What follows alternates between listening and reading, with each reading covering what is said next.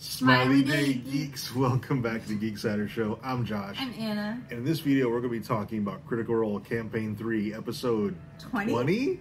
20? So if you haven't seen it yet and you want to avoid any spoilers, skip this video and come back later because everything we say from this point forward is going to be a spoiler. Wow, okay, so this heist, this challenge, I really thought their opponents were gonna be like a more competent group. Yeah, I'm a little disappointed. like the pair that we keep seeing, the Goblin and the Qatari, which I guess is Matt's version of Tabaxi or some version of Tabaxi. They're very much the wet bandits from Home Alone. Yeah, they're kind of morons. But that's fine. I thought maybe the rest of that group might be a little more capable, but no, so far Bell's Hells are just almost running circles around them. Well, and it's not to say they weren't capable, because they did go downstairs first. They just fucking died. So, I don't... And these are supposed to be basically non-lethal traps. Yeah, I mean... I don't know. Now, those marionettes... When he said non-lethal, I kind of got the impression he was saying, like, they're non-lethal. You think with a grain of salt kind of a thing? Yeah, like... I was like, oh, so they are. Yeah, okay, they're lethal. But yeah, I thought the opposing team would be more capable, like basically ahead of Bell's Hells pretty much the whole time, and they'd be playing catch up. Is the way especially the way this thing started. Oh yeah. Because getting through that window was an ordeal. Windows and doors, man. Windows and doors. Nothing can derail a D&D session more than windows and doors. Yeah. Make your party unlock something. Unlucky dice, windows, doors. That's like the and they kind of had all of that. Unhappy triad of D&D. They had all of that this episode. Yeah. They had windows, they had doors, and they had real bad dice rolls. They really did. But what was crazy was the rolls. It was like feast or famine. Yeah. It was either really bad or really great. Yeah. Especially with the marionette fight. Like, at first, Orem and Fern were the only two who didn't fail that save. Yeah. Oh my god. And it took Imogen forever to get through. Imogen had to do like 5 saves to save on that. But even so, like, after the first round, it was still like only like 2 people, I think, saved. Yeah. So it was still like the majority of them. Yeah. It's wild. So this museum, like the first half of the episode, the museum felt more like a guy who just like collects odds and ends. Yeah. And is calling this a museum. But then the deeper you go, the crazier his stuff gets. Like, he supposedly has a book from the guy who released the Betrayer Gods. It would not surprise me in the least to find out, like, all of the stuff in the basement levels are fakes or forgeries. With maybe, like, 1 or 2 that are actual legit items. Yeah, that's kind of where I am. Or they're, like I know they've done Detect Magic, and they've done some other stuff to see that these things aren't, like, complete knockoffs. But, like, maybe they're mislabeled. And they're not exactly what he's portraying them to be. Like that mask. I doubt if that mask is what is on the plaque. As opposed to just some, like, +1 curse item. Right. The book, though, is the thing. Because, like, we had to look that guy up. Yeah. I recognized the name and I was like, ooh, that's bad. Why is that bad? Why do I know this? And yeah, it's the guy who set loose the Betrayer Gods. Now, that would be a tremendously valuable and rare item to have. Just out on a podium in your museum. Do you think that that's possibly legit? No. Like to me, if there's going to be one item in that museum that's legit, it's going to be that. And the rest of it's bullshit. It's going to be like the most potentially dangerous item they could possibly find. And he thinks it's a fake. Right. He thinks it's a fake, but and he's playing it off as being real, and it actually is real. That would track. Like this dude strikes me as the kind of guy who probably falls for a lot of ruses. Yeah. Like, he probably buys a lot of fake shit thinking it's real. Yeah. Like, oh man, you're never gonna believe what I just found at this flea market. And he pays through the nose for all of it. Yes. He's overpaid for like 99.9% of his stock. Absolutely. Yeah. But the dude, he's got money to burn, so it's okay. Yeah. And like for the first half of this episode, I'm like, this is just this guy's shit. Yeah. That he's got a museum. Like, nobody goes to this museum, and then you get into like the cool stuff or the potentially cool stuff if it's real. Yeah, if it's real. Yeah. Yeah. And it's still it's kind of funny how like each room has one item, which one I get because Matt has done a lot of research building this museum and making all of these things part of his campaign. Mm-hmm. To add more than one item in every single room would be a lot. That's a lot of lore and stuff you have to create for it. So I understand that part. But it also kind of tracks with this guy's personality to have like this big, grandiose museum, but like there's just one item in every room. It's like a bunch of wasted space. And what I'm really liking with this dungeon crawl is until the marionette fight, no combat. Yeah. It's been all traps and puzzles. Mm-hmm.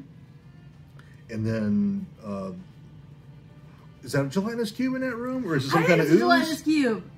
That was my first thought was, oh my god, it's a gelatinous cube. In fact, I did the onward, it's a gelatinous cube. Because he did say engulf, and that's the gelatinous cube ability. I've never done oozes in a D&D campaign, so I don't know if they have an engulf ability. It seemed like a just massive gelatinous cube. Yeah. Well, and I assumed it was this big giant room that he fell in, but it wasn't. It was just 10 foot by 10 foot.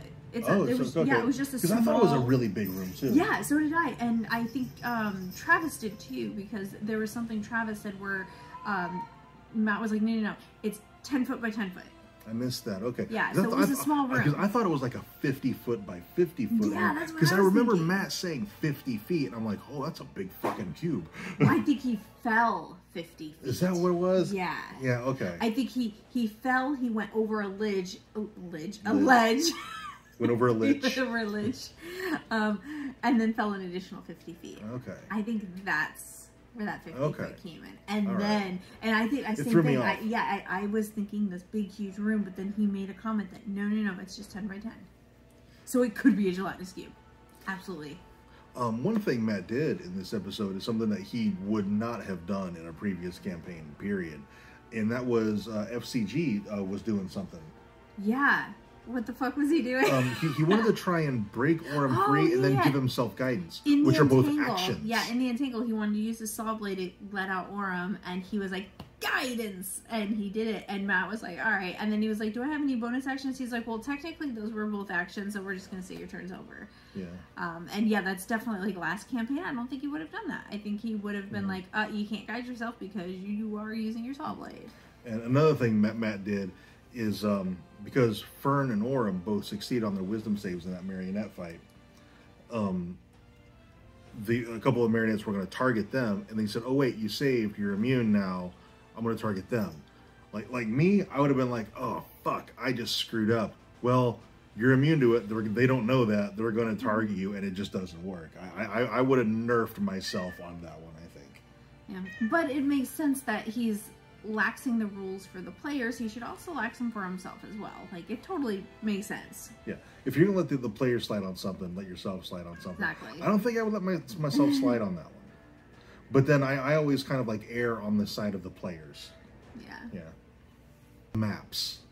The maps for this were amazing. Yeah. And we ended on that cliffhanger with the two earth, mud, whatever golems. Golems, yeah. And the dot, dots. Oh my god, the dot, the ellipses. Like this is a guy, we're terrible with names, apologies. This dude who owns this museum, he really thinks highly of himself and his stuff, and he loves, apparently, a good story. Yes. Because this museum kind of tells a story. Yeah, it does kind of, a little bit, yeah. Speaking of the museum, there is a lot of interesting stuff. The thing that got me is when they come down the stairs and before they enter like the museum proper, there are two sets of armors outside the door, and Matt said to Ashton, these would look familiar to you. Oh yeah.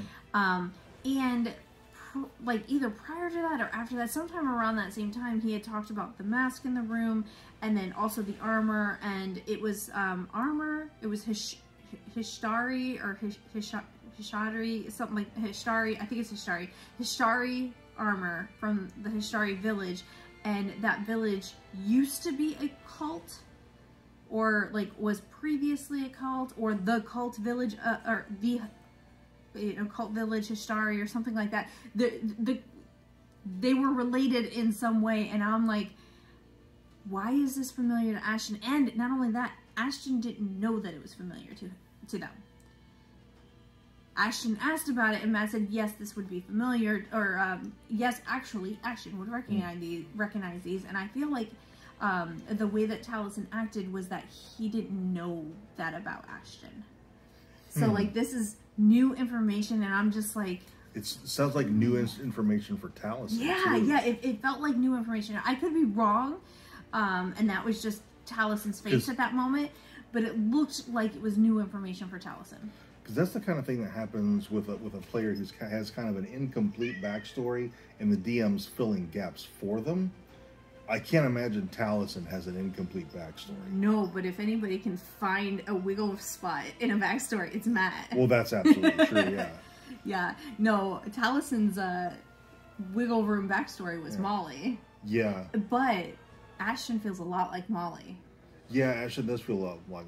And like what happened in our campaign with one of our players has a massive gap in the backstory that I just kind of fill in here and there to add plot points and NPCs and stuff. And so I introduced a character. We had a fun little moment. So that kind of thing does happen. I'm not surprised Taliesin would leave a hole like that. If he did, it was deliberate. Yeah, if he did, it was on purpose. It's like Molly. Like, Molly definitely had holes in his backstory, and I feel like those were very deliberate. If there is a hole in Ashton's backstory, it is a very deliberately placed hole by Taliesin so that he can see what Matt does with that. Yeah. And I could see Taliesin doing that. Yeah. Seeing like, hey, here you go. It's on a platter and everything. Do with it what you will. Yeah. But I am really that's the one thing to me that like stuck out about the whole episode was this armor that Ashton was super fucking interested in, like right out the get-go, and that Matt said was familiar. And I don't think, like I said, it could have just been Taliesin's face, but I don't think Taliesin knew that should have been familiar to Ashton. So I'm very interested in where that's gonna go, because Ashton's backstory that we know is about to end. Yeah, pretty much. What we know about Ashton, that's about to come to a conclusion if they finish this. Until we get to the nobodies. Yeah, until we, well, I mean, yeah, there's stuff with the nobodies too, but like, basically everything's been resolved. His backstory plot point openings is that he's in debt and they can't leave until they pay Gianna that money. Once they finish this, Ashton's no longer in debt, so their primary goal is done, unless that's not their primary goal. Yeah, which I imagine they've got a lot of things that they want to accomplish. Yeah, and it's too simple. And they're holding it a little bit closer because I mean, as much as Ashton has definitely latched onto this group because they're pretending like they haven't, but they have. I think they're still really holding some things pretty close. Yes, absolutely. Which just makes me hate the nobodies even more because they fucked them over. Yeah. We got to talk about one more thing. Chetney with those wisdom saves and going feral and attacking Orem. Yeah, we finally saw the downside of choosing Lycanthrope as a subclass or whatever. Blood Hunter anyway, but being a Lycanthrope. Being a Lycanthrope, being a cursed humanoid. Because, yeah, I mean, a lot of DMs won't let their players be lycanthropes. But Matt thankfully did. Yes. I would, if any of my players got infected or cursed in that way, I would let it happen. Yeah. But there's a major downside. Yeah. And it was really cool to see him slip below that and fail one of the wisdom throws. And especially because it's a really low DC. Yeah, going after Orem. Yeah. Who's the one who jumped down the hole to save him. Like that well, he was the just, closest one to yeah, Chetney. it was, but it was just the timing on that was just perfect for storytelling. Yeah. So, and that's going to be interesting after they finish this heist. Yeah, they go back and they have their long rest when they can go back to the tavern and fucking talk. Yeah. They're going to have some shit to talk about. FCG seemed genuinely upset by it. Oh, yeah. Like, we need to talk, bro. They were very upset. Yeah. Very, very upset. I think I'm more looking forward to the role play after this. Yes. Than I am to seeing how this heist ends. I'm really looking forward to the role play because there's some stuff they got to resolve. Fern really wanted to use that fishing rod. I know, poor Fern. I mean, there's still stuff to steal, so maybe she'll get to use it. I hope they grab the book. I hope they get the book. I hope they get the book too. That's the one thing I want them to take. I know. So far, Fern's like, I'm going to take this on our way out. I'm going to take this on our way out. I'm going to take this on our way out. I'm like, Fern, you can't steal his home museum. But they're definitely being watched. Yeah, they are. So I don't know if they'll be able to actually steal anything because that dude's definitely keeping an eye. Yeah, like they might get the book, but I bet he takes it back when they turn in the. And maybe they'll break back in and try to steal it. Yeah, maybe. Would not put that past Bell's Hells. No, I really no. Yeah. All right, I think that's going to be it for this video, and we will end with a quick sneak peek of our character profiles from the Tal'Dorei campaign that I haven't started writing. That Anna's going to be running here sometime later this year in a few months. Couple months. So here is that.